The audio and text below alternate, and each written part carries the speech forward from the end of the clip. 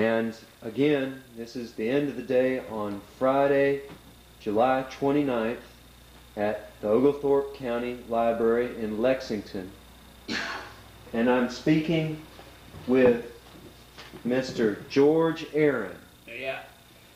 And do you spell that A-A-R-O-N? Yes, sir. And Mr. Aaron, you live in Arnoldville? Live in Arnoldville, Georgia. And I'm interested in anything you care to share about the World War II era, about the time of World War II.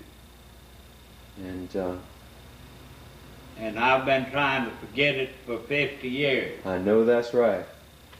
And there it is. But I went in 1942, long in the fall, at Atlanta, Georgia, and they sent me to Fort Polk, Louisiana, and put me in a tank division, 7th Armored. And I went through basic and trained on tanks. Went to California from there on the desert on maneuvers and stayed out there. I don't know how long, I can't remember dates. And we moved back to Fort Benning, Georgia, and trained there. And they moved us to Camp Shanks, New York. We got on the Queen Mary. They had a whole division on that one ship. Moved us to Scotland. Got off in Scotland, got off on little trains, a whole about much of the wheelbar, and moved us to Tidworth Barracks in Southampton, England. And then we started training. They made the invasion along there somewhere, and I wasn't in it. Our division wasn't in it. We went to, I believe it's northern France, and unloaded on Utah Beach. And the first action I saw was at St. Lo. We made a hole in the line and they poured us through it. And we were spearheading the 3rd Army. And I remember capturing Verdun, because I got a medal there at Verdun. And we went on to Metz. We never did take Metz. They moved us out and moved somebody else in there. We ran out of gas and stayed out of gas, I think, about a week. And you could hear patting cussing all over Europe because we wasn't moving. And I don't know exactly where we went from there, but when the Bulls, they moved, we was in Germany, and I had read in that little Star and Stripes that all the German troops was clear of Belgium, wasn't any left. And they woke us up early one morning, ones that was asleep, and we loaded up and moved out, and they said we was going to Belgium. And boy, I was happy about going to Belgium. Wasn't no German troops there. But when I got there, they had to move back in. So we pulled in a little old place called St. Vith. If you ever read about it, and was told to hold it at all costs, and we held it, and they went around each side of us and surrounded us. And I think we stayed surrounded from 5, maybe 7 days, I forget exactly. And then we broke out and went to Viviers, Belgium, and waited on new equipment and replacements, and exactly 30 days to the day we went back in it and took it back. There wasn't much left when we got back in it. And then we went on to the Roar Pocket. I could have brought you a film and showed you some of this. And then when the war ended, we was in on the North Sea.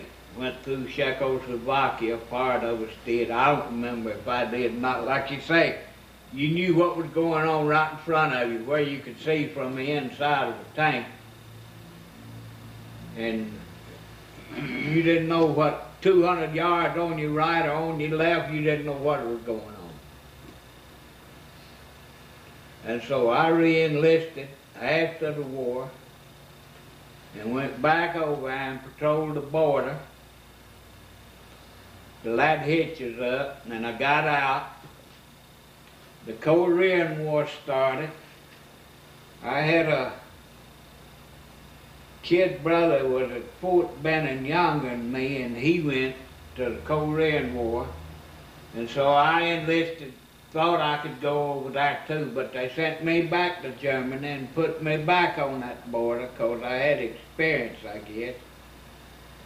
And I got out quick as I could that time. And then the Vietnam War started, and I tried to go back, and they wouldn't have me, so I enlisted in the reserve, and they volunteered through the reserve. Old Junior Fowler signed me up for the reserve. And lo and behold, they wouldn't send me, they sent me back to Germany then. Wouldn't send me, I never did go to Korea. But I did go to Vietnam twice. And people asked me when I got orders, what are you going to do over there? They don't have no tanks in Vietnam, but by golly, I've done some tanking for 2 years altogether in Vietnam. Tell us about the tanks in World War II compared to what the Vietnam War was. How many men was in a tank? A lot of folks don't know. Well, you had a tank commander, a gunner, a loader, and a driver. 4 people. 4 people. Well, and they had a bow gunner, had 5 in World War II. But in Vietnam, they had M48 tanks. They had 4-man crew in each tank. But there was 5 in them old M4s, them old Sherman tanks. But I don't know how many. They got a 120 millimeter gun on this M1A1. They may have 5 people on it. They come out with a M103, which was a heavy tank between the Korean War and the Vietnam War. They didn't have many. Had a, I forget what size gun was on them, but they had 2 loaders. What kind of engine did you have in the thing to propel the tank, and how fast would it go? In the M4, when I first went in, they had a 9-cylinder Pratt & Whitney radial engine, airplane type. The same thing they had in them old P-47s, they told me. But you had to hand crank it 27 turns to make it turn over one time, checking for a hydrostatic lock. You probably familiar with that. That means the oil leaks down in between the piston and the cylinder. Gas gets down on them bottom cylinders, and you start to crank it, it'll break a rod or bust a piston. But then before the war ended, they come out with a M4A1 that had a V8 engine, Ford engine, 500 horsepower, and I had one of them during the Korean War over there on the border, but it knocked down a pretty good tree. Yeah, they pushed down a pretty good tree, and then they come out with the patent tank. Had a 12-cylinder, a V12 Continental with an Allison cross-drive transmission married to it. A good crew in 30 minutes could set that engine on the ground and work on it, crank it up with cables on your quick disconnects. It was air-cooled. And the M60 also had a diesel engine. They had gasoline until the M60 come out with diesel. It had a Continental diesel V12, and the same cross-drive, what they call a cross-drive transmission. You could change gear in it without a clutch. It wasn't automatic. You had to change it, but you didn't need there wasn't no clutch in it. How about the food and so forth in the side of a tank? If you was in a tank for 4 or 5 hours, did you get to eat the thing, or?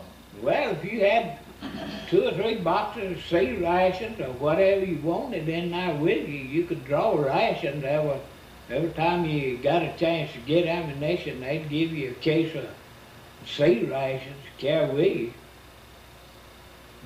You could open them up and use them. Did you ever give out a fuel or ammunition while you was in a battle? No, I always loaded up. I had about a double basic load when I pulled out to go in battle. I had plenty of machine gun ammunition. I'd tie it on the racks on the outside and have it inside. The basic load on a M60, I believe, was 54 rounds for the main gun. And the tank commanders, according to what you expect out there, you could take your pick on where you wanted AT or armor piercing or shot rounds. They had in Vietnam, they had a giant shotgun round. And I always was heavy on them. I never encountered an enemy tank, so I always left all them armor piercing and took me a shotgun round. Now, it was something else for about 250 yards, but that was about the limit on it. Did you shoot at what kind of targets? Mostly, you say you didn't shoot at other tanks? Or Shoot at mostly men. Mostly men. Mostly men, personnel. Mm-hmm. Or you might see a truck or something like that, but you'd be in the jungle and you'd get hit and you couldn't see. You might be in a place no closer from here to 78 out there, and when you'd get hit, and you'd get hit on with small arms, machine guns and mortar rounds. Them mortar rounds is what I try to pick out, cut them off. Did they ever shoot you with a bazooka? No, I never did get hit with one. They had some, but I never did get hit with one. The main thing, every tank I lost in Vietnam was hitting a mine. You hear a big swish and you look and your little road wheels that rolled on your tracks would be flying down through the woods. Did you get out and walk then, did you? Yeah, get out and walk. I don't know, it's a heck of a way to make a living.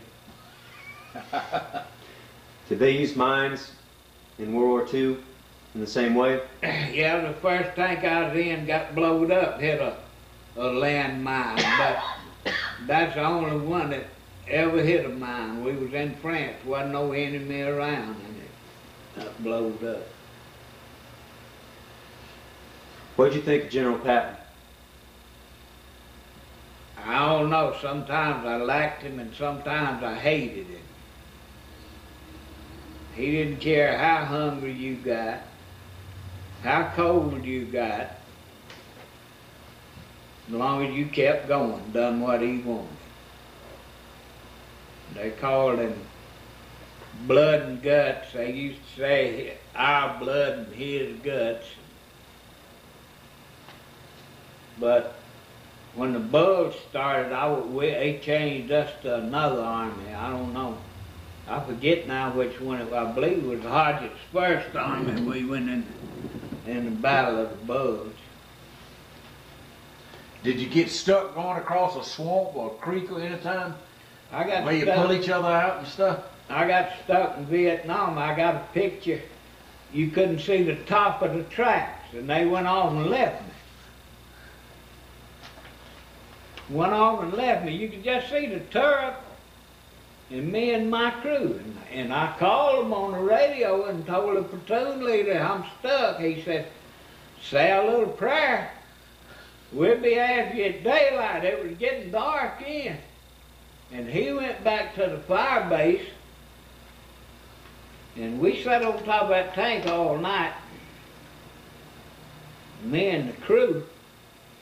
And the next morning we saw a tank retriever coming, and the gunner got in there and started tracking it with the main gun, and I had to pull him out. He wanted to take it out. How big a gun was that barrel? Was it 3 or 4 inches in diameter? Or 90 millimeter. how many inches is that? 3 inches and 76 millimeters, so that's probably 4. About 4 inches. About 4 inches. 75 millimeters is what a M4 had, and they started putting 76s with a longer tube and higher velocity. And then they went to the 90. The Germans used 88. They had a famous 88 millimeter they used for anti-aircraft, anti-tank, anti-anything. They had the 88. It was universal, I guess.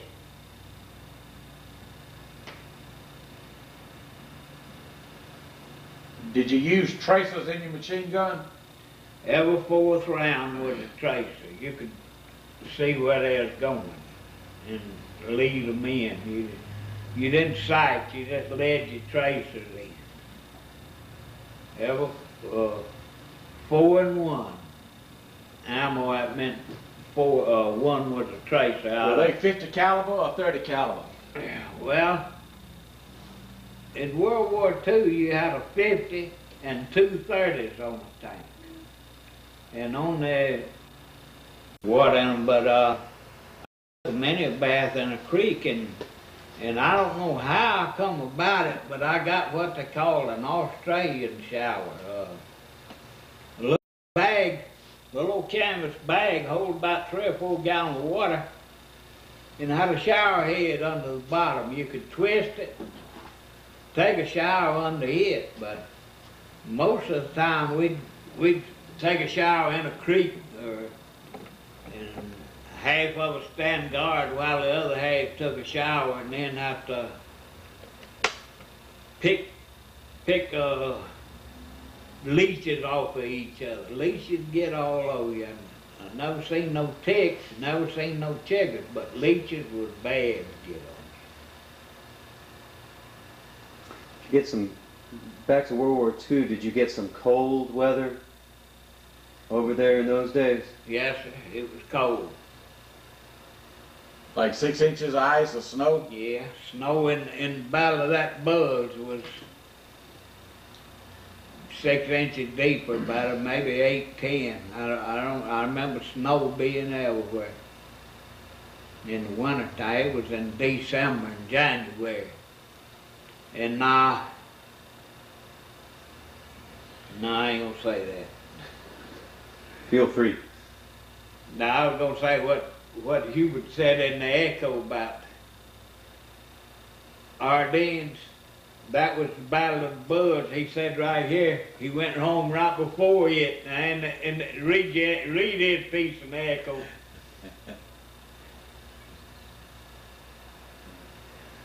I'm a member of the Veterans of the Battle of the Buzz. I'm a lifetime member of the 7th Armored Division, and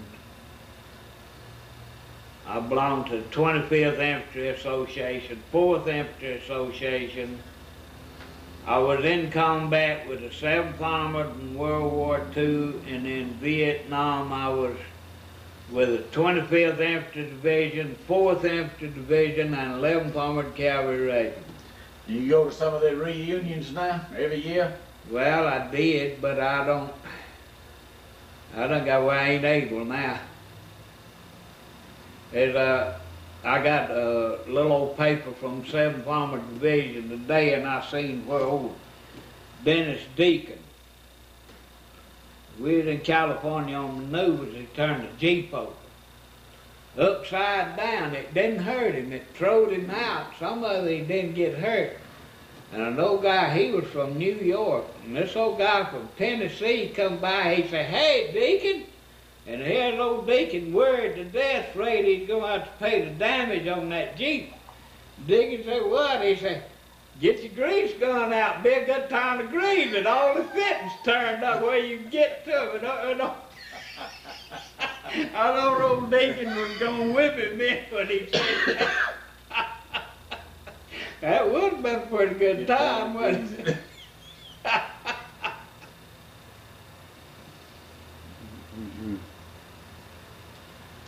Well, is there anything you'd care to add about your career? What have you been doing since you've been out of the military at the end of Vietnam? Well, I retired out of the military. I was 53 years old. I hadn't done no whole lot. I was living in Atlanta. Went back there and went to work for Ford, and I worked till I got a chance to sell out. And we sold out and came back over here. And it was getting pretty rough, like a combat zone in Atlanta. So we figured we better get out of there. It's bad there now. So I hadn't done anything much. I did coon hunt a while. And I came out of Vietnam with diabetes and an ulcer and a hiatal hernia in my ear, and then this ear messed up. And my diabetes caused me to have a heart attack, so I ain't able. They tell me down to Augusta don't work, and they tell me in Atlanta go to work when I try to get disability. So I'm sort of between a rock and a hard place, and I don't know if I done the right thing by going to Vietnam or not. Sometimes I think I shouldn't have went, because everything wrong with me happened over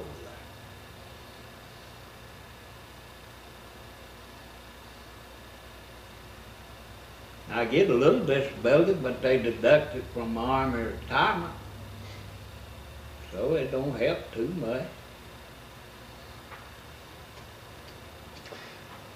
Well, is there anything else you'd care to add about the World War II era? Nah, I don't guess. If there's anything special you want to know about. If you were talking to young people about it, what would you tell to them? I don't know, really. I got one son, he never did go. I carried him around from army post to army post, and I guess he got enough. He didn't go in the army. I didn't encourage him to, because I guess he watched me go, and I guess he got enough. I think he was about,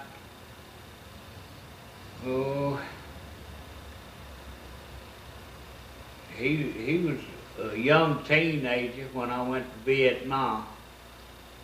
I carried him to Germany with me. I went in at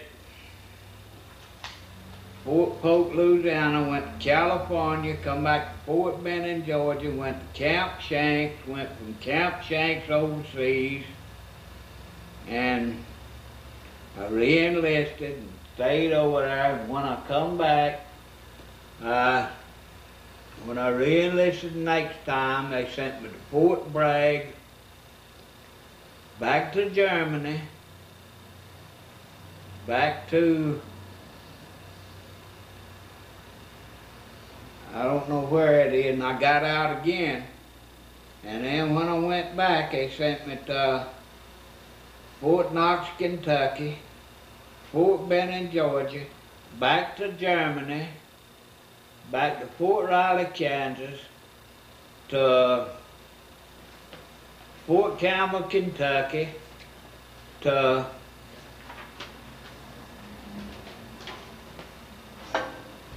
wait a minute, I went somewhere to Vietnam. And the first time I went to Vietnam, let me figure out where I went from. Fort Leonard Wood, Missouri. Went from Fort Leonard Wood, Missouri to Vietnam and come back to Fort Campbell, Kentucky. Went from Fort Campbell back to Germany, and then come back from Germany and went back to Vietnam. In that time when I came back from Vietnam, I went to the Fort Bliss, Texas, and stayed there 3 years and retired. Same troop I was in one time in Germany, 3rd Armored Cavalry, put me in the same troop. I stayed 3 years. That give me 5 years in one unit. Longest I ever stayed in any unit. That's where I got my discharge at Fort Bliss. Fort Bliss. 1946. Biggs Field. Yeah. Biggs Field's still there. How long you been living here in Oglethorpe County? I was born here in Oglethorpe County. Where was that? Where was that? I go down here to Hogan's store and turn left and go about a mile and turn right and cross Buffalo Creek back over in the swamps. Uh-huh. My grandmother owned a place over there. When'd you move back? Moved back in, I think, 82. I wanted to get out of Atlanta. I believe it's 82. And I got Bobby's cousin down here. My daddy sharecropped on his aunt's place for, I believe, 8 years, and that's where I learned how to work at. And I bought 2 acres. I got Billy to sell me 2 acres of that old place down there, Bobby, where me and Edgar used to hunt all the time. Well, I've got a phone call, and I don't have any more questions. Is there anything you'd like to add? No, that'd be okay. I'm very grateful for your time, sir. All right. Thanks for speaking with me.